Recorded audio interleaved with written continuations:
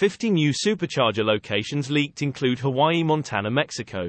January 5, 2023. Tesla is reportedly planning to open 50 new Supercharger stations in the near future. According to Twitter user @MarkOrTesla, these locations include Hawaii, Montana, and Mexico, with the full map available here. In particular, Hawaii will be receiving one new station in Kahului on the Big Island, bringing the state's total to 2.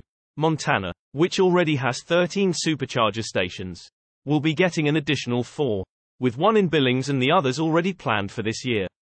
Mexico's new Supercharger will be located in Yucatan, between Cancun and Mérida. The rest of the new locations are scattered across the United States, with a focus on the East Coast and California.